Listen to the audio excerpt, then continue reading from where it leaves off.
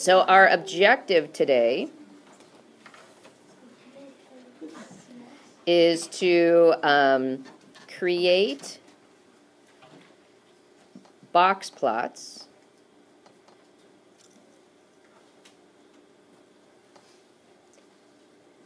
and compare sets of data using box plots.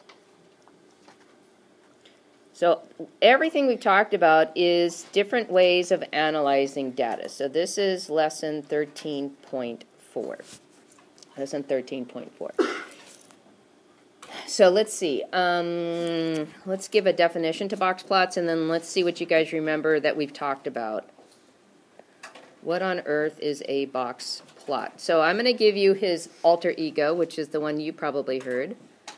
Box and whiskers plot.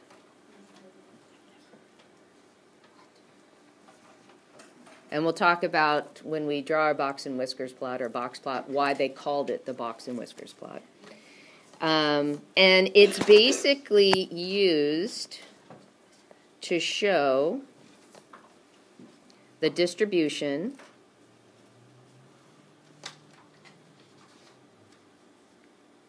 of data. Okay? It's used to show the distribution of data. So in other words, it's dealing with the notion of spread. What kind of things do we study when we study spread? Study range. Median. Standard deviation. Nope. Not what we do, but not on this one. Interquartile range. Okay, so that's what's all important here. But in order to have an interquartile range, what do we need to know? We need to know first quartile and third quartile. Okay.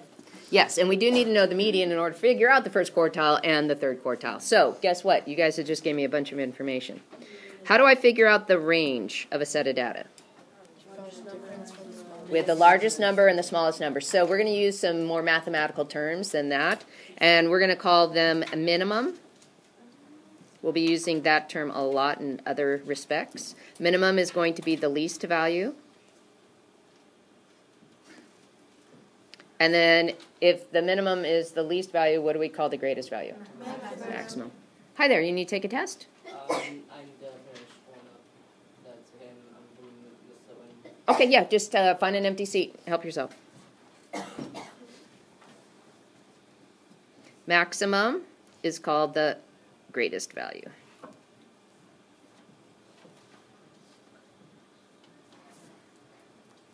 And then we need to find the median of the whole set of data. And then we need to find the first quartile. That's the median of the first half.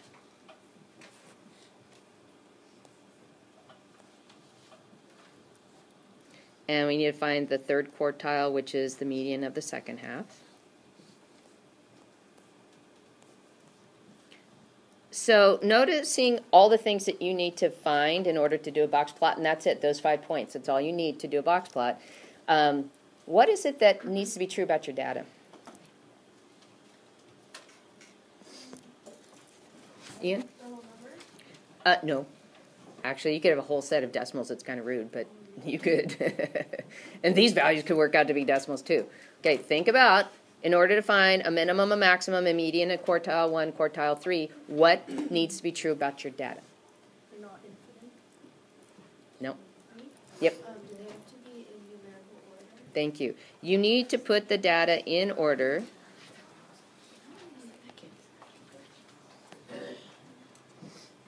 from least to greatest. That's your first thing you're going to do in order to analyze this data. So think about it. One of the easiest things to figure out in terms of statistics is median. So this is going to require very, very, very minor calculations, which is really nice. So the main work is to actually create the plot, which doesn't take that long. It's a series of making the 5 point, or finding the 5 points and then plotting them. Now we do have some rules about how we plot. So we'll talk about the rules as we go along. So let me give you a set of data. and they won't be in any particular order. Let's see, these datas, this is the number of runs scored by a softball team in 20 games, okay?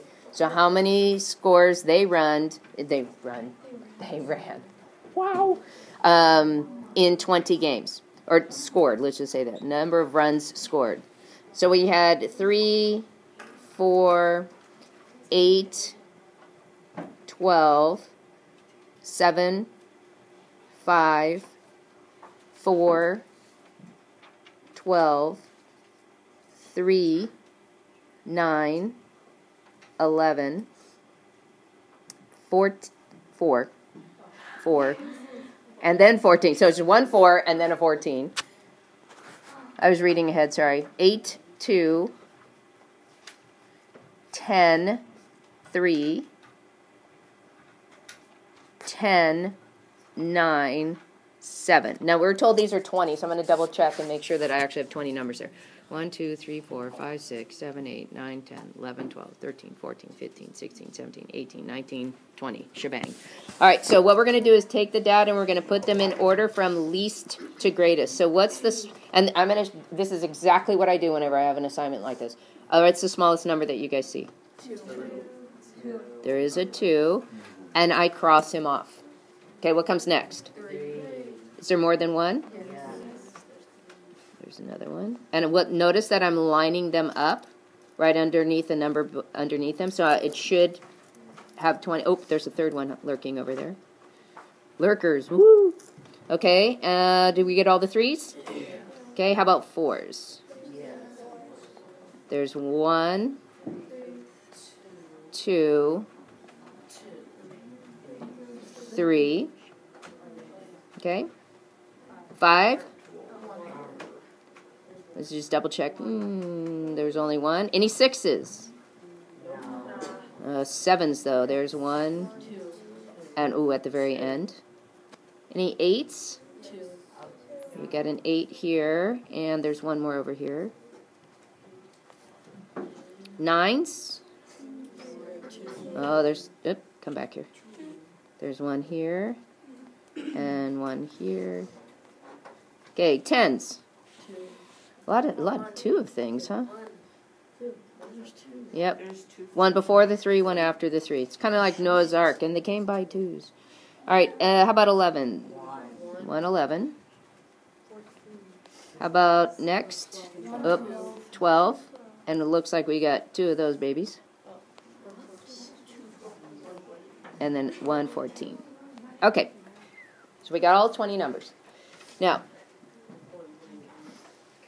first thing I'm going to look for is the median. Now, the median is going to fall between 2 numbers because I have an even set of data. Which 2 numbers, or places, I should say, would my median fall between if I have 20 numbers? Chloe.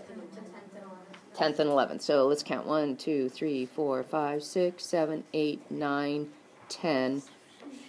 So it's going to fall between 7 and 8, which would be what? 7.5. So that's easy. So the median equals 7.5. Now, to the left is where I'm going to look for my quartile 1. And I, again, have an even set of data. There's 10 numbers in there. So between what 2 places will I find my median of the first half? Between the 5th and the 6th. So 1, 2, 3, 4, 5. Ooh, that's easy. Between 4 and 4 is 4. So quartile 1 is 4. Okay, same thing happens in the next half. Oh, yeah, sure. They should be in that same stack. So we've got 1, 2, 3, 4, 5. Oh, lucky. We are so lucky. Between 10 and 10 is 10. So our third quartile is 10. And then we're just going to identify the least value, which is the minimum, is 2. And we're going to identify the greatest value, which is 14. So that's your maximum.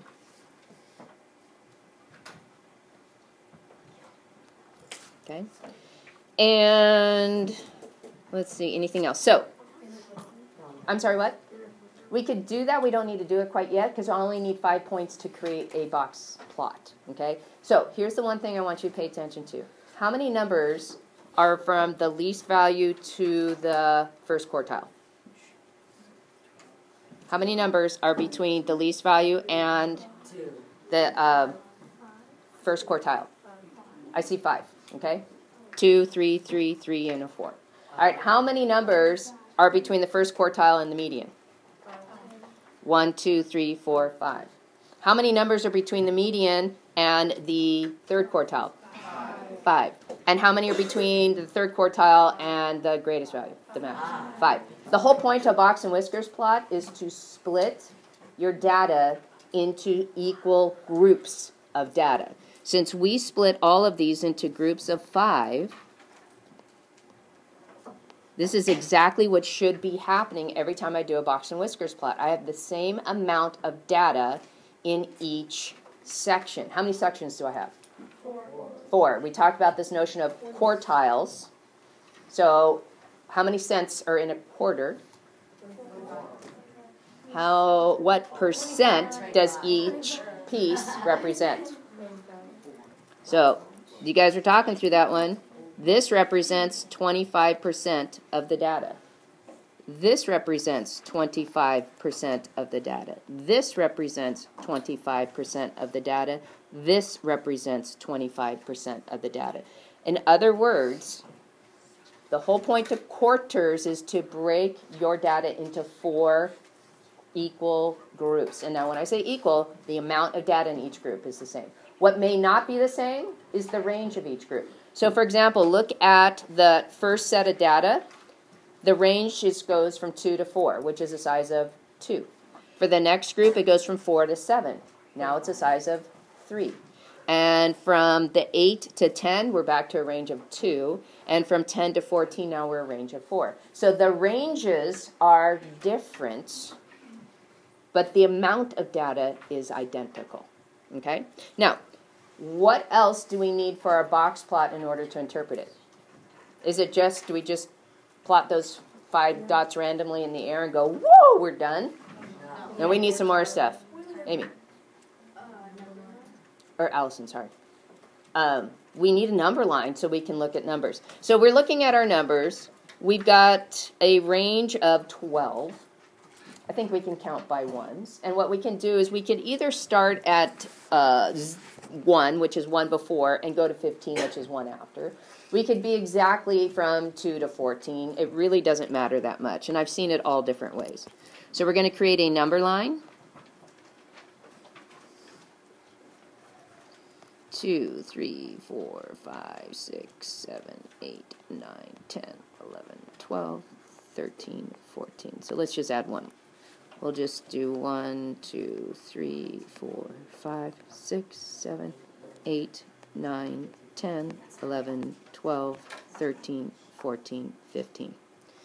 All right, next. I'm going to plot all of my points, but the key is they can't touch the number line. They must be above the number line, okay? So let's start with the minimum value. We put a dot at 2, okay? My first quartile, we put a dot at 4. Now it should be in line. And this is another time you should be using graph paper so that all your intervals are evenly spread out. Otherwise, your ranges won't match up with what they should be. My median is at 7.5, so halfway between 7 and 8. My third quartile is at 10. And my maximum is at 14. Okay, now that's not all we do for our plot. We actually need to draw a box. So because one of the statistics that we are interested in is the interquartile range, we're going to create a box that would demonstrate the interquartile range. So we're going to draw a line through quartile 1 and quartile 4, and we're going to connect them. We're also going to draw a line through our median. And that completes our box. Now, we're going to connect our minimum to our box, and we're going to connect our maximum to our box. So this is where they came up with the notion of whiskers. Okay? And that's how you make a box and whiskers plot. Okay? So again, let's go back to the notion of each of those sections. There's 2 whisker sections, and there's 2 sections in the box. Represent what percent of the data? Each one of those 4 sections, 25%. So if you look at your box, what percent is represented by the box? Okay, so we've got 50%. Alex, focus back in, please. So this is 50% of the data, and each of these represents 25% of the data. Okay? So the easiest calculations to make from a box and whiskers plot, let's say you didn't have to create it, you had to interpret it, is you could very quickly calculate range. Would be the greatest value, the maximum, minus the least value, the minimum, and we would have a range of 12. And then you could also do the interquartile range. And that would be your box. So to the far right, we had, or right was 10, was our quartile 3, and our quartile 1 was at 4, and we have a range of 6. Right.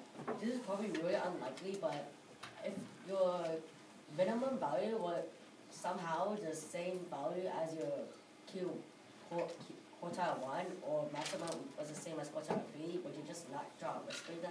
You couldn't do that. You have to split the data into 4 equal groups. Alright. So that would be having no group and then 3 groups. So that would never happen. You're right. Alright. Okay. Now, Can we do our homework on graph paper? I would totally recommend that you do it on graph paper, just because this spacing out is super, super important because of the next bit that we're going to do. Okay? Bastion. What can we get graph paper? I have some here, and here's the beautiful thing. You can also get graph paper online. You just Google graph paper, and you can print it out yourself. So that's pretty cool, too, to have, if you guys can do that. My only suggestion is be cautious, because it can come in lines any color you want, and colored ink is the expensive one. So make sure that you just do grayscale or black, okay? All right, so let's go on. Because what's really interesting is now taking 2 sets of data and comparing them. So what we're going to do is create a box and whiskers plot, double, and we're going to compare the ticket sales in millions of dollars for the top 25 movies of 2000 and of 2007. And we're going to see which year was more profitable and what other kind of information we can find out. Okay, so we're going to have to do our plot. Oops, let's get out of that. Yep, let's go to black. Actually, you know what? Let's bring in the graph.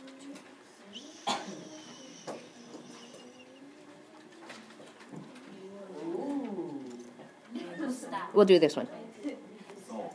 Okay. So we're going to...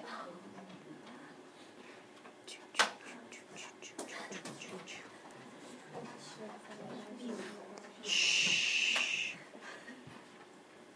0...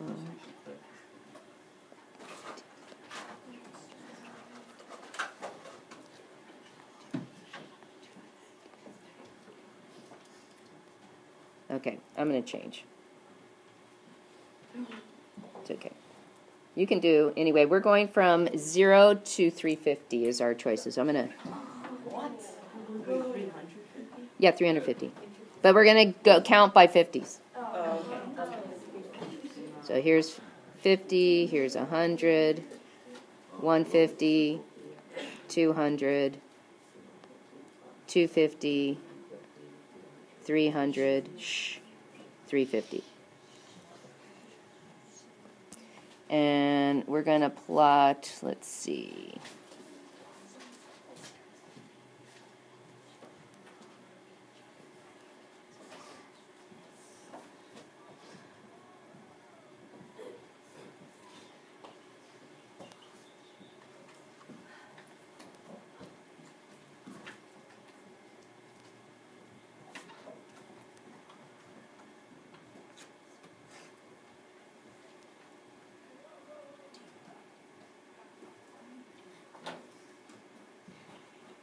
Okay, so basically we're a little bit below 125, a little bit above 125. We're just shy of 175, just shy of 250, and we're past 325. So you don't have to be exact with this, but in that ballpark.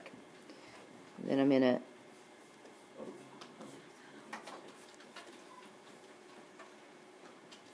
draw my box. And this is the year 2007.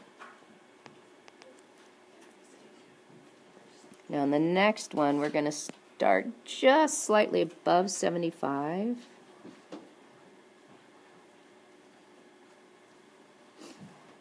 And let's go to, actually, let me put him a different spot. Let's put him like that. And then the next is going to be just shy of this guy. So just to the left of the least value of the year 2007. The median of 2000 is going to be just shy of quartile 1 of 2007.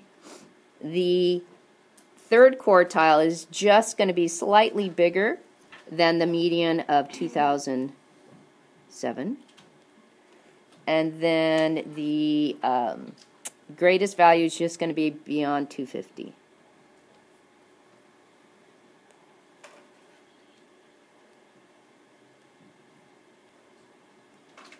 And we're going to make our box.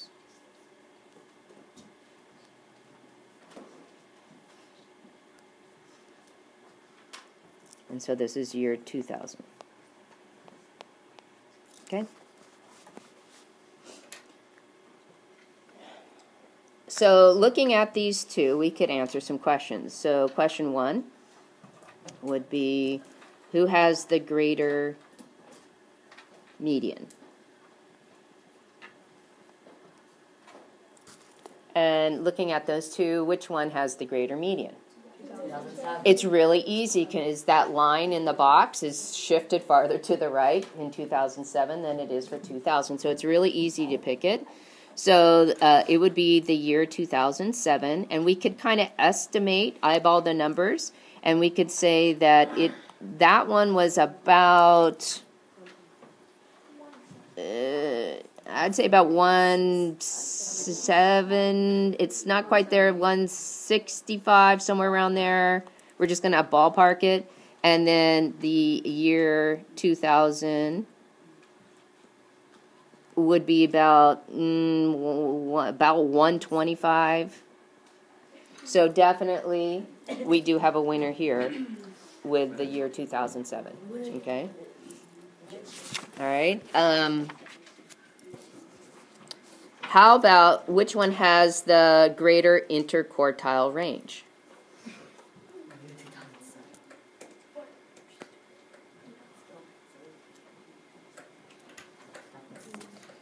And this one you don't even need to calculate. Why would I say that, Maggie? You just choose which one has the bigger box. Yeah, you look at who has the longer box, and that's going to be the larger interquartile range. So 2007 has a longer box than 2000. So it has a larger interquartile range. Okay, so that's pretty cool. We didn't have to calculate anything. And then let's look at this question.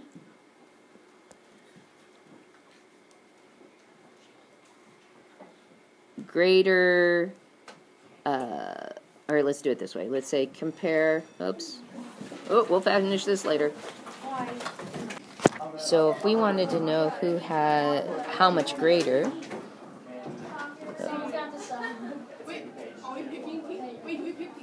the ticket sales